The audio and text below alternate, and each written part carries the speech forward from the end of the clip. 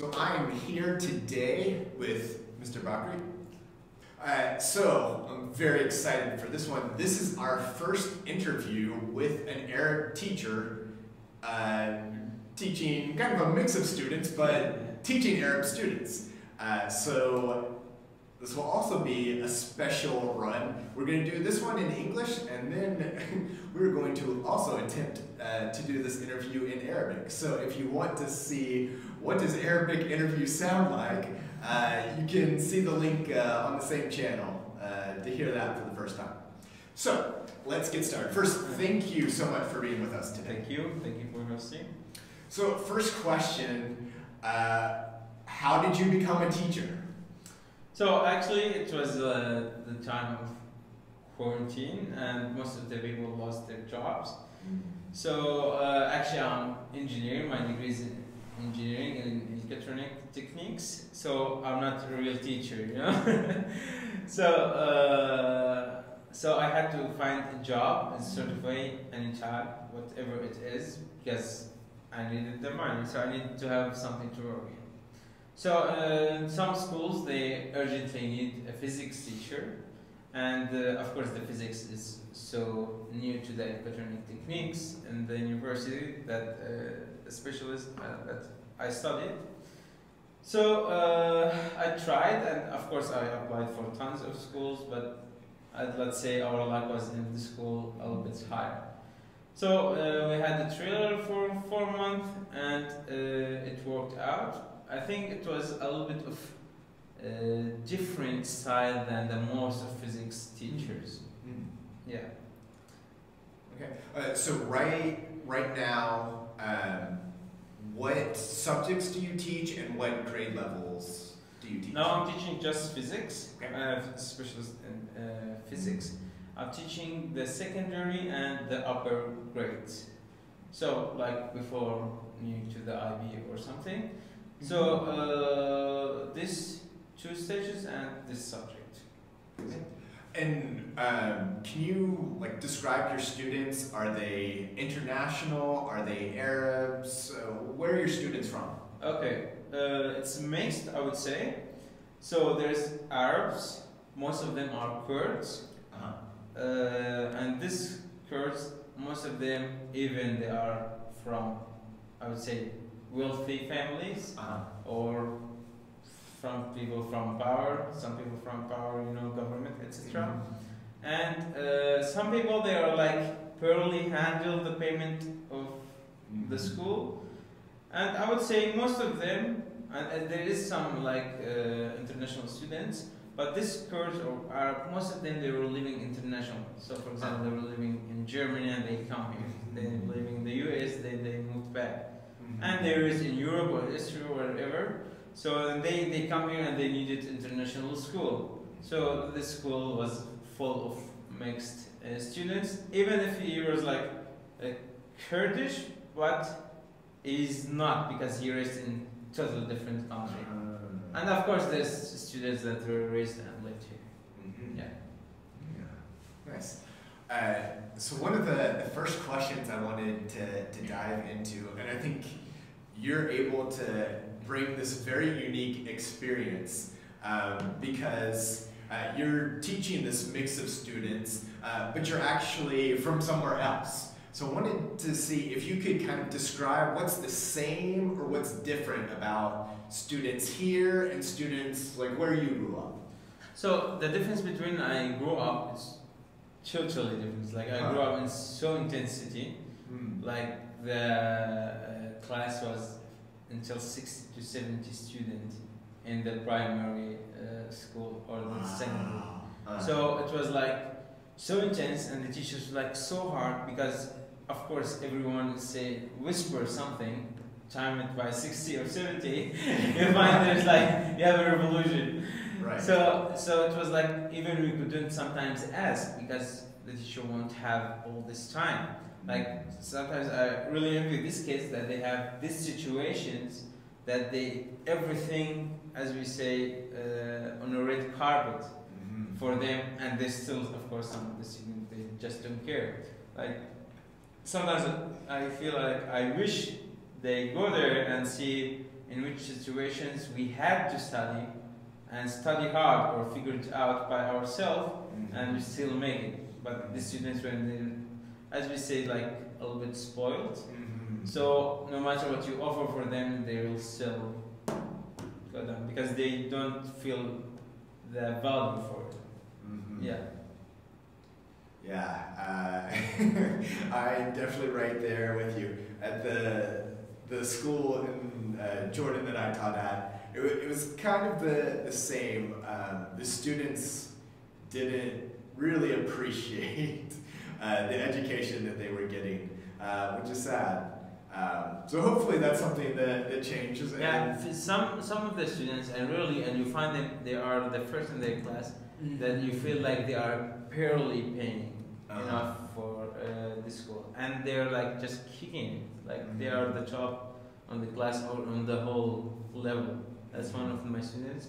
She was the whole level, and her family like barely the payment in the school. That's awesome. Yeah.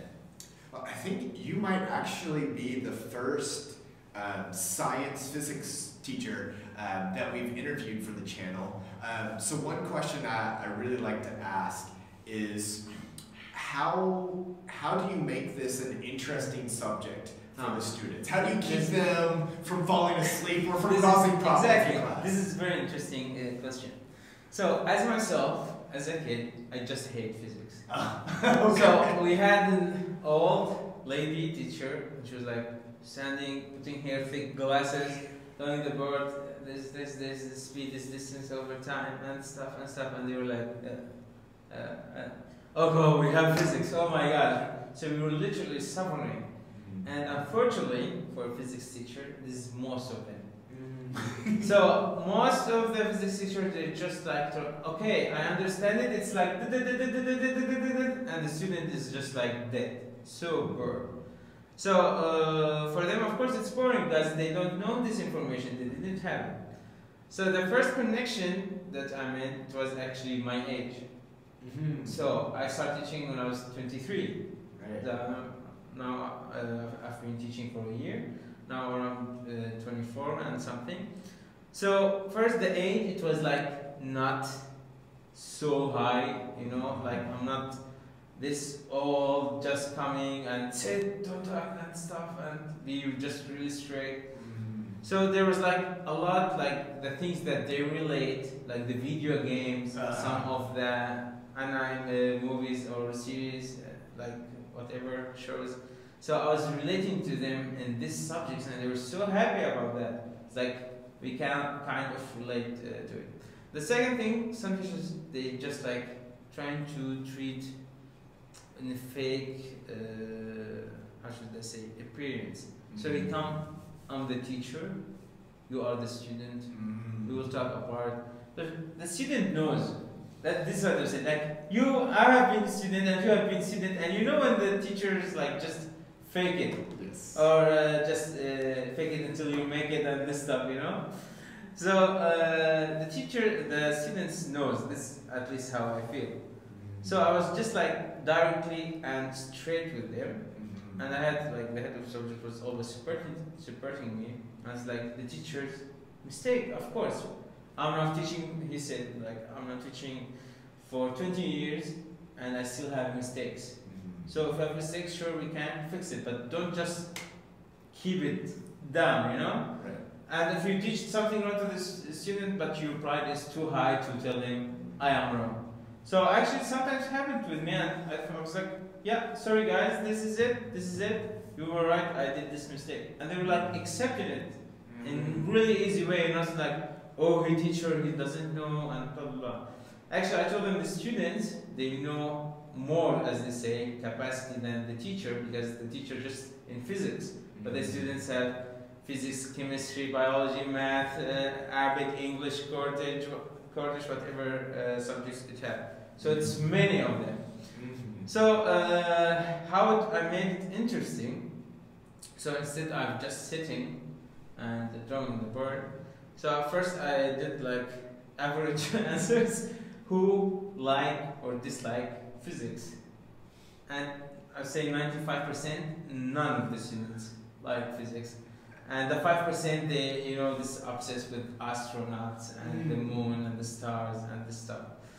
The 90, because of the before teacher, they didn't like him. So I don't like the whole subject. Okay, so I don't like the teacher, so I don't like the subject. And of course, it was for me the same for math actually. I don't like math that much. So I start to make it in a funny way. The nice thing about physics, it's in everything. So while we're sitting now, we're doing physics because of the gravity, because of this, because of that. The water, the mobile, everything is related to physics. And the physics is more general. So it's related to chemistry, related to history, related to the stars, the sun, everything around you is related to physics. So it's more general information, I would say. So we had the first lesson about speed. Everyone knows speed, the formula for it, it's distance over time, like kilometer per hour or meter per second. So instead of just telling them and giving them boring formula and stuff and on this wall, I took them all to the yard and I measured 25 meters and it's like everyone, yalla, I start to take the time for them and I was like, okay, your time, your time, your time, your time, and this is the formula, distance over time. The homework is, instead of you going to workbook and do this exercises, the boring one, find out your speed, how much your speed was, but in meter per second and kilometer per hour. And they were super excited. Everyone's super excited, including the coordinator and the head of subject. Like they wanted someone like different, because it's not just like writing the formula and stuff. So I'm trying to always relate the things that they already know. For example, when I tell them, you ride in the car with your father before, right? They say, right. So what is, there's like these numbers you see in the screens. They say it's like the speed from 0 to 220 kilometer per hour. It's like, what? Kilometer per what? Say per hour. I say, what is the kilometer? They say distance. What is the slash dividing? What is our time? So they found out by themselves that the speed is distance over time. So when and after they run, of course, and we had fun and laughing. Some chubby students were running slowly, some was like running faster, and I was also joining them in the run. Like after that, as we said, for me, I make a social circle outside the class, like in the yard. So become like their friend, you know. So we took all these times, and you have one distance, the 25 meter, and everyone had their speed. And now, for whole their life, I'm sure, they'll never what is the speed. Another time with the force, with the rope and stuff, I make PowerPoint presentation, videos, like I'm trying to use everything that's available to make the process of teaching more interesting. Especially the practical one. Like, I was the only teacher taking them to the lab. I build labs for them because of my engineering techniques. I build labs for them that if you want to buy it, it costs a couple of thousands of dollars. I build it in 15 bucks from the garbage. Like some garbage I have, I bought some things and I just like fixed it, and now it's a lab. It works exactly the same way. Of course, it's not fancy or nice, but it will do 100% the job, and even in some points better than the expensive one. Yeah. So it's just like trying to make it really efficient, really seeing it, feeling it, touch it. Because usually in the physics, you cannot see the sun or the moon or the gravity or the air resistance. You're just like talking. So trying to apply it more, I would say. Even like buying stuff from my private account to show them springs, magnets, motors, circuits, resistors, electronic components, this stuff, just so they see. And it's not that much work. For example, if I have a broken lamp, you open the lamp, you find a capacitor, a diode, a resistor, a coil, you find many things that you will throw. Instead, if I threw it, I go and take it to my students. And some of the components, I took it out with the solder and I give it to the student as if they did a good job. Here, this capacitor gave it as and they were so happy about it. Yeah, I think this was the only and different way. So from the others, and other teachers were teaching the school for like 8 years, 10 years, and the head of subject like was so much like into me better than those guys because they just wanted to finish the lesson and khalas, let's go. It was like I started to take the management of the lab and I started to be the responsible of the lab and try to develop it and this stuff. Yeah. Wow, you have lots of good ideas. I think I would like to be a student in your class. I think also my wife, she's a teacher. She always told me, it's like, if you were my physics teacher, I think I'll be good at physics, not like now. Yeah. So the next question I wanted to talk about is, have you had any issues in your class with behavior? How do you respond when things happen, students don't want to listen or are disruptive? What do you do? Yeah, this is also a nice question. Some of this I was trying like to make friends, but not too much friends. Like I always leave a limit. Like, okay, now we're joking, but now it's khalas, like make it serious. So when it's joking, and it's lesson.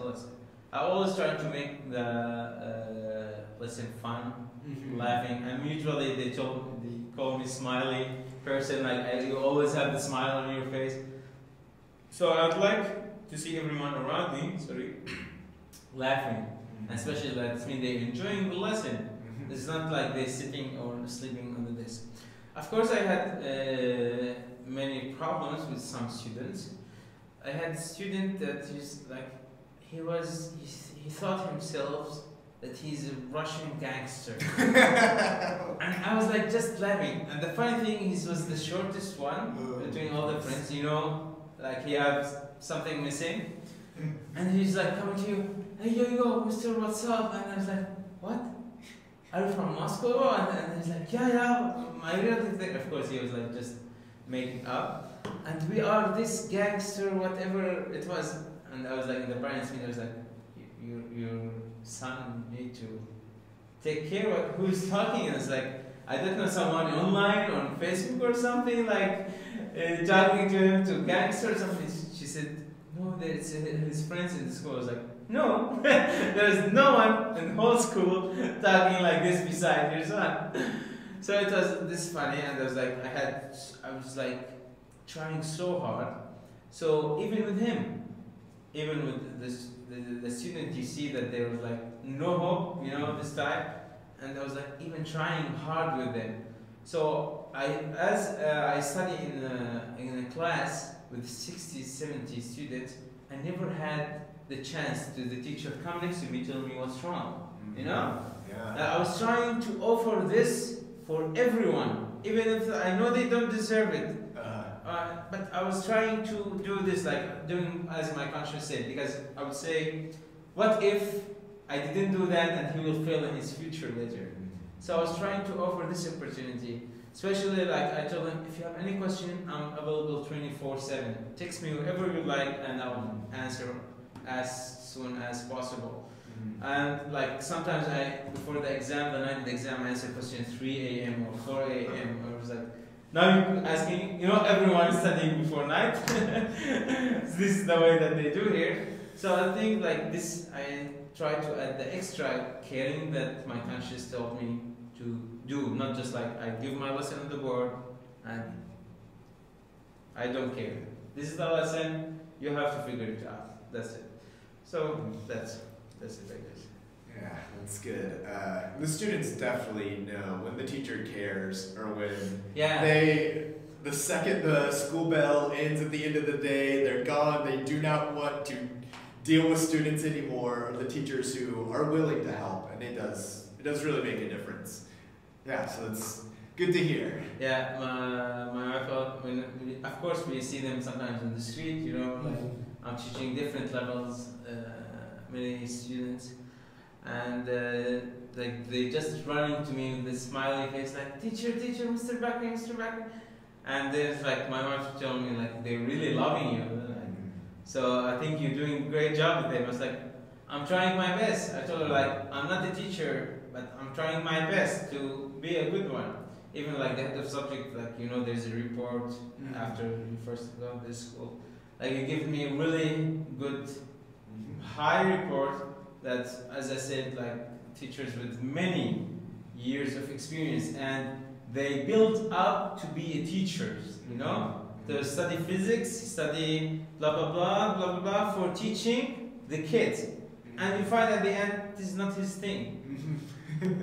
I like it for the students and how we build something, and also sometimes I give them lessons in life. This is what I like, because sometimes half of the lesson I'm telling them a story about my own or personal experience that I know I needed at this age someone to tell me, but none of this people around me did. So sometimes half of the lesson I'm talking private story. Also, it's not allowed to share private story, but for the, as they say, the higher cause. So I'm sharing private story of my life to this. So in the future they don't have this. So I'm trying to educate them, like in their life before in physics, like as much as I can. Yeah. So last question kind of goes along with that. So after you finished a year of teaching, what do you think are the most important skills or qualities of a good teacher? I would say it doesn't matter if you're writing fancy on the board or you're using colors or stuff. The most important thing is how to reach the kid's mind. So I had different style of teaching with different classes. So for example, the younger, I was like trying different ways. The older, for example, if I brought videos like for kids, they won't like it. It's like, come on, we are too old for this, are you joking? So I was trying to separate, and this is the most important thing, separate between the different students. Even students, I was like, treat them with extra strict. Students, they were closed. I was trying to treat them with extra opening or joke with them more, so they got out from their box.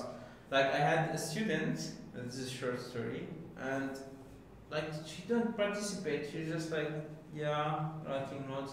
I asked questions and she never participated until I was like asking her personally until she stand up and answered. And when we had the exams, the first term exams, I was shocked that she had the highest mark between the whole level.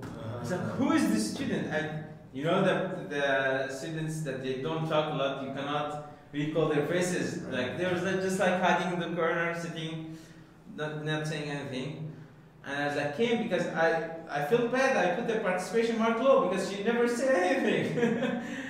And she got like really good mark, the best between all. And I was like, when talked to her, I was like, oh, what's wrong? Why are you quiet? Why are you not participating? Why are you letting yourself losing marks in this point? And from that time, she started to participate, she started to talk, she started to have different ideas. And that's for me, it was really interesting to just, as a turtle, take her head out. Yeah. So, the main question, sorry, was the good teacher. So, also about the techniques that you're using with the students. Of course, the preparation will play a huge part. So, it's never I went to a lesson without I prepared. Even if I give it to other students before. So, I was like, always it have to be freshly, all the lesson in your mind, like fresh in your mind. So I always study it, like in every small corner, and sometimes even I give them extra information. It's not their book, but they will need it in the next year, so they'll have even a small idea, like, plant seeds. Like in the next year, when they have the physics, it's like, that's what he was talking about, Then when I told them it will take later. So I would say the preparation, the techniques, the style of the teacher himself, like trying to make a connection between you and the student, Of course, not too personal to be official, and not too far, I would say. So I was like, just like we say, we have Arab saying, like keep a hair or a line. If it's too stressed, just give it to that side so it become less stressed. If you was like pulling too stressed, you have to pull. Like if he was losing it, you have to pull the hair or the rope so it will be just always straight. Yeah, this is in my opinion. I'm not like, I would say, a coordinator or something in the school, so my small experience in teaching, I would say this is the most important things that I had that I think the other teachers, they didn't focus a lot on.